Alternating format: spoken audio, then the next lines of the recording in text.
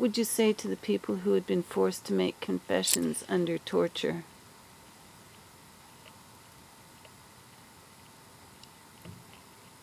Well, I feel very sad for those people because it's a very difficult thing. They were obviously scared, you know? You know, if you're tortured and this to say things, you'll never get over it, you know?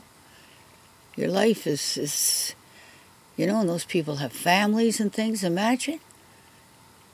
It's a dreadful thing.